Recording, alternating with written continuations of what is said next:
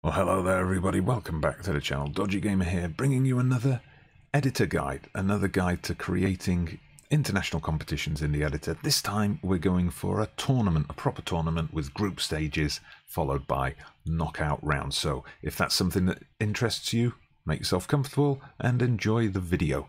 And if international management in general is your kind of thing, remember this is your one-stop shop for all things international management, so hit that like button, subscribe to the channel and click on the notification bell so you don't miss any future international videos. Alright, so here we are back in our friend the editor. Now the competition I want to guide you through today is one that actually is here present in the game already. It's the Mediterranean Games football tournament. So you see it comes up here, so I'm just going to select that. Now as you can see, this is an under-20 tournament, so we're going to be creating a youth tournament again, but of course all the stages I show you could use to create a senior tournament instead.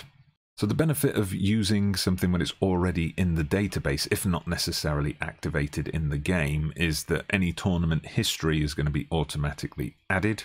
In case you're wondering why this is in the database but it's not featured in the game, this is just basically at the moment serving the purposes of the club or nation history. So when you go to a nation's page, like you go to Italy's page, you might see that they've won the Mediterranean Games at some point, but the actual tournament itself is not playable. So what we're going to do today is activate it. So again, we come to rules and add international rules. Now, as I've mentioned in my previous videos, you've got to do your research before you get into this about the format of the competition, the nations involved, the dates that it takes place. So I've done all of that. I'm going to leave January as the update day, the day when the competition will reset. And then, as we've done before, competitions, press add, and then we go to rules. And then here we just need to, again, find the Mediterranean Games.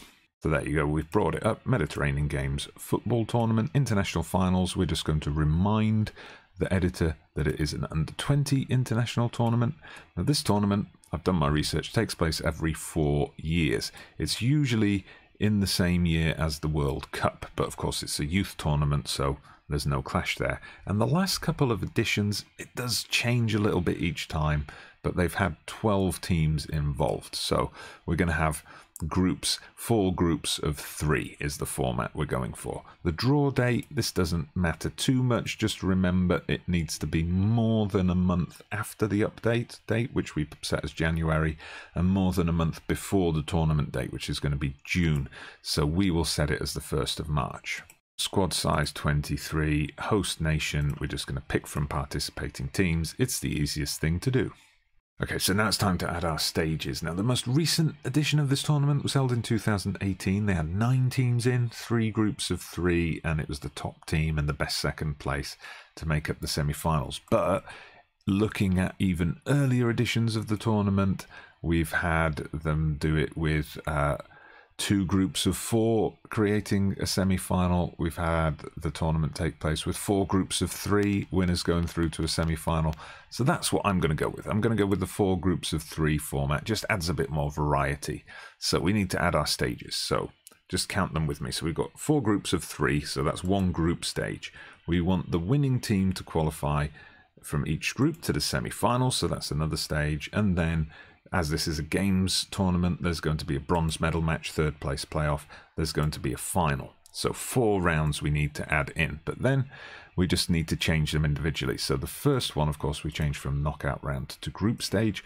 We still do have to name it as a group stage. It's annoying, I'm not sure why, but if you don't name it as a group stage, I guess it's just because other competitions call it something different than when you do the rules check, the editor will tell you that you haven't named it. So anyway, we've named it the group stage. There we go. Number of teams starting at this stage is 12. And number of teams qualifying for next stage, very important that we set this as 4. Now, of course, if you were doing a larger tournament, so let's say 16 teams, and you're going to have 4 groups of 4, you might tell it then that 8 teams are going to qualify for the next stage. Or in this example, we might want the top 2 to go through and say 8 teams are going to qualify. You just have to set that. You just have to do the maths and make sure the numbers match up. So number of groups we're going to set to, yeah, it's on 4 already. Now this is important, number of rounds we need to change to 1. If you leave that on 2, then all those teams are going to play each other twice. So it'll be like a Champions League group stage instead of a tournament group stage, which obviously we don't want.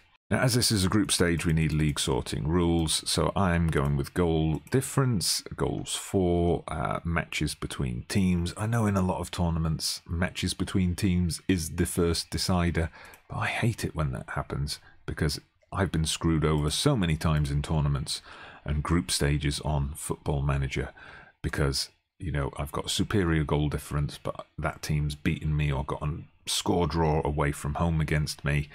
Yeah, and that's a pain. Now we're going to need to add dates. So these are the basic dates you want the schedule to work around.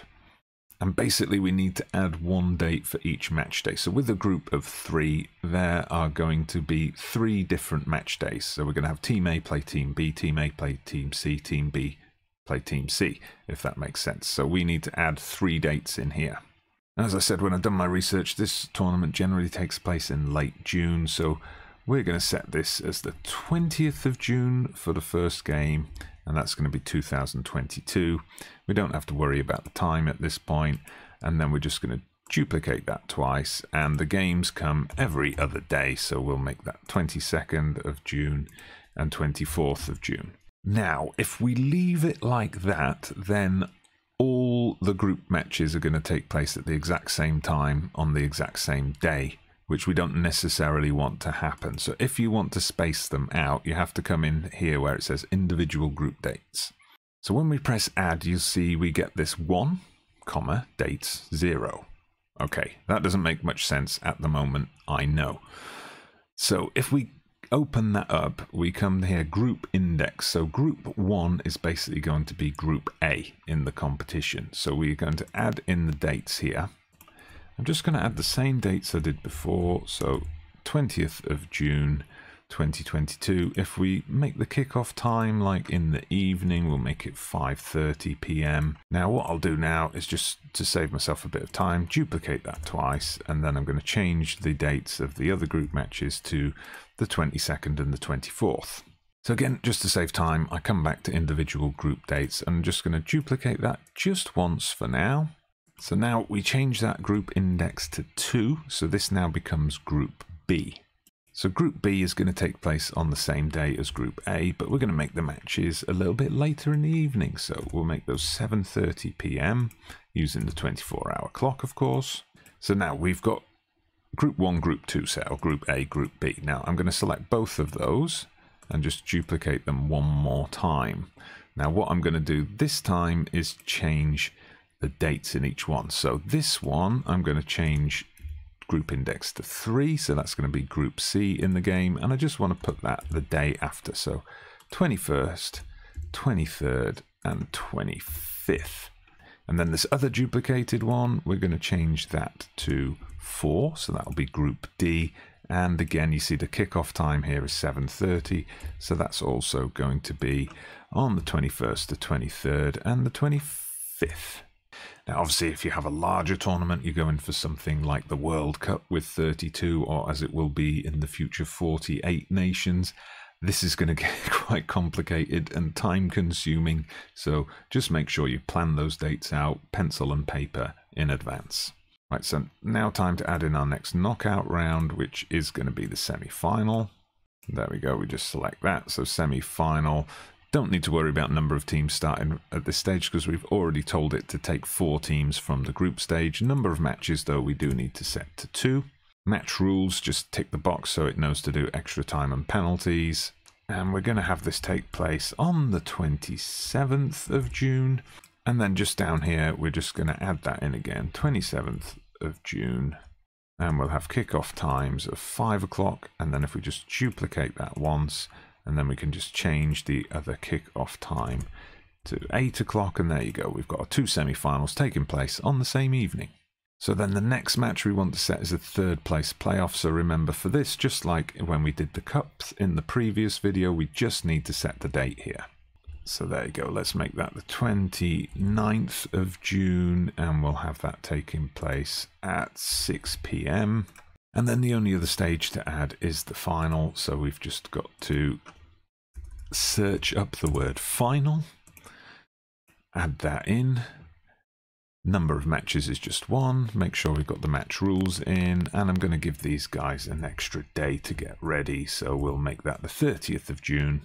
7 PM kickoff. We don't have to worry about individual cup tie dates here because it's just one match. Right, so the only thing to add now is teams. So remember, just like with the other competitions, we're going to have to do that in the advanced editor. But first, of course, we save the editor data. Medgames V1. I always know V1 is my file from the basic editor, and then we convert to advanced rules. Okay, so we just come down here, click on the downwards arrow to get those drop-down menus for the Mediterranean Games football tournament. So much like with the knockout tournament I showed you how to create last time, we need to do 2 things here. Add the teams, and then we need to double check that all the matches are going to take place in the host nation. So first the teams, we come here to qualified teams. Now what happens in this tournament is basically, as the name suggests, Mediterranean Games. It's a whole host of countries that border the Mediterranean Sea, have a Mediterranean coastland, or are pretty close to the Mediterranean Sea, from Europe, from North Africa, and then countries like Syria, Lebanon as well. Alright, so as usual, we've got best national teams as default here. So what we want to do is set up a team pool. So like we did for the China ASEAN tournament in one of the previous videos. So we're going to go with get random teams from the team pool. We're going to change the team type just to reinforce it to under 20. Now looking at past tournaments, like I say, the number of teams, the format changes each time. What I've noticed is usually there's 2 non-European teams in there from either North Africa or Syria, Lebanon. Israel and Palestine don't compete for reasons. And then the rest come from Europe. So we'll set up the Asia-Africa zone first. So maximum number of teams we want picked is 2. Then we will go down here to team pool. We add in teams again, and then we just click on this default get all teams from division, and we change it to get specific team. Algeria comes up first alphabetically, and funnily enough, Algeria is one of the teams we want to be in the team pool. Now, there are 6 more. Obviously, there's Morocco, there's Tunisia, Libya, Egypt, there's Syria and Lebanon as well. So all I do to add those in is I just select the second Algeria, and then I scroll down here to where it says Algeria, and we change it to Morocco, for example. Now, obviously, you don't need me to show you me doing this for every single nation, so I'm just going to cut ahead to once I've got them all entered. Alright, so there we go. I've entered those 7 nations into this team pool. So as we said here, it's going to pick 2 of those at random and add them to the competition. Now, to add in the European teams, again, I'm going to save myself a little bit of a job, but just going to hit duplicate, then come here and just going to edit these teams to match the European entrants in the competition. Alright, so there you go, got all that done. Now, one nice thing about this Mediterranean Games, although it is an under-20 competition, of course, not a full senior one, but you've got some big nations in here. I mean, look, Portugal, Spain, France, Italy, Croatia, Greece, Turkey. Granted, you've got the likes of Andorra, San Marino, and Malta in there as well, but some pretty good teams. And throw in the likes of Morocco, Tunisia, and Egypt, and you could have quite competition on your hands. So one thing I almost forgot again, set the maximum number of teams there to 10. Okay, so now to get the 12 nations for that competition, the game is going to pick 2 out of the 7 we added from North Africa plus Syria and Lebanon, and then it's going to collect 10 more teams from those European nations that compete in the Mediterranean Games, and there we will have our 12-team tournament, and then from there it's going to choose a random host. So there's one more thing we need to do. Do you remember what it is? If you said it's to check the venues and the stadiums, well done. Go to the top of the class.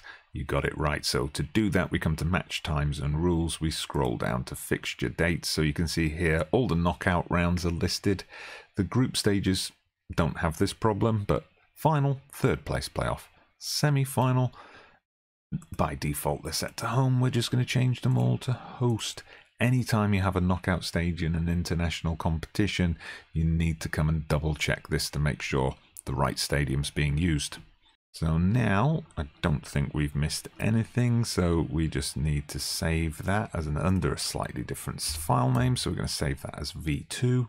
And then the last thing to do is to just run that test in the editor, and then of course we're going to run a test in the full game. So here we are in the full game on the Mediterranean Games homepage. So as you can see here, we've holidayed through. We have had a couple of tournaments play out, so we just want to check on a few things. As we did in the previous video, we just want to check that the right teams are joining this competition, that the host nations are correct, that the format is correct, and there's no obvious glaring issues. So remember, this was a competition that already kind of existed in the database. It just needed to be activated and have the rules added. So you can see here, just like you get for the World Cup, for the Champions League, for the Premier League, all the past versions of the competition, the history's already here. And then the ones in purple are the ones that have run since I started the game. So we can see 2022, 2026, the tournament took place, hosted by Algeria and Italy, which I did deliberately set. I don't know if I showed you that in detail. That is going to be a future quick guide video to how to set specific hosts for specific years. But anyway, let's have a quick look at the 2022 tournament. So we can see here we should have 4 groups of 3, which we do. A quick look at the teams. There's no team that shouldn't be here. They're all under 20 sides as far as we can see. And it was indeed the 4 group winners that made it through to the semi-final round. It was actually, then we got Portugal, Bosnia in the 3rd place playoff. It was actually a Cyprus-Turkey final. Interesting clash that. Cyprus, bit of a surprise package there, coming out the winners with their under-20 team. And then the second tournament in Italy, we can see again, slightly different teams this time. So we have Turkey come back. We didn't have the defending champion Cyprus come back, but I guess that's something we could set in the editor. We could set in a rule that the defending champions come back. But as far as I could tell with this competition when I researched it, that's not something that's guaranteed to happen. But we did have the host nation in, at least. We had this time Malta, Kosovo, Slovenia in there, so slightly different teams this time. And the right 4 teams, the group winners, went through to the semi-final stage.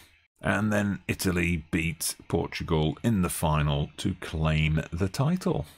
So again, we're just checking that there's no clash with anything. Now, of course, under-20 teams we have this under-20 elite league in the UEFA zone, but that doesn't take place during the summer, so the Mediterranean Games didn't clash with anything. Also worth checking out teams from different confederations. So Lebanon from the Asian Confederation, we can see here, their under-20 team only took part in the Mediterranean Games. And here just looking at Egypt under-20, so a team that is a bit more active in international competition than Lebanon. So we can see they took part in their African under-20 qualifiers. Then they took part in the Mediterranean Games. No clashes there, so it's all good. And there you have it, ladies and gentlemen. We've gone into the editor. We've created the Mediterranean Games. We've built the group stage. We've built the knockout rounds. We've made sure we've got the right venues and everything like that set up. And we've made sure the tournament runs as we wanted it to, with those under-20 sides from the European Mediterranean coast, from the African Mediterranean coast, from the Middle Eastern Mediterranean coast. So quite a complex thing to set up, but we managed to get it to work. So I do hope you found that useful, and this will help you create your own international multi-confederation, multi-stage tournaments as well. If you have enjoyed the video and found it useful, please hit that like button, drop me a comment as well. Subscribe to the channel if you haven't done so already. I'm Dodgy Gamer, and we'll be back with more guides to international competitions in the editor soon.